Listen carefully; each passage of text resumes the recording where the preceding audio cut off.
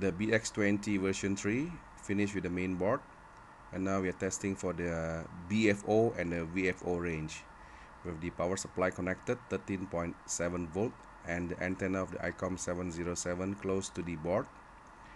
And now we try the BFO at upper sideband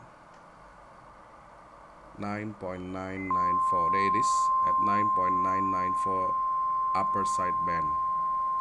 Okay, now we go and test for the VFO range. I've adjusted it from 4050 USB. There it is, 4050, the low end. And when we twist it to the upper end, okay, this is the upper end now, and it should be around 4.320.